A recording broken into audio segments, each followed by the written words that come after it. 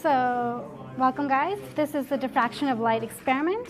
In this experiment, you'll be determining the element that is inside of this tube here, okay? So this is your spectrometer. It consists of a collimator slit. The purpose of this is that it takes the incoming light and makes it parallel. So your diffraction grating facing upwards would go onto your stage, like this, okay? So what happens is the light you're seeing across this collimator slit, it's being expanded, it's parallel, it hits the diffraction grating, it splits up into many colors, and you see each individual color on your telescope. Okay? This telescope you can rotate around the setup so you can measure the angle at what each color occurs at, okay?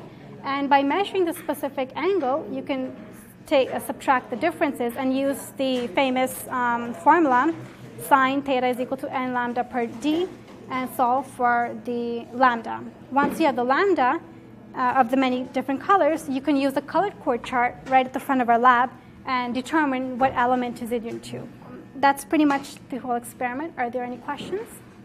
What if you can't see the pattern when you look through the hole?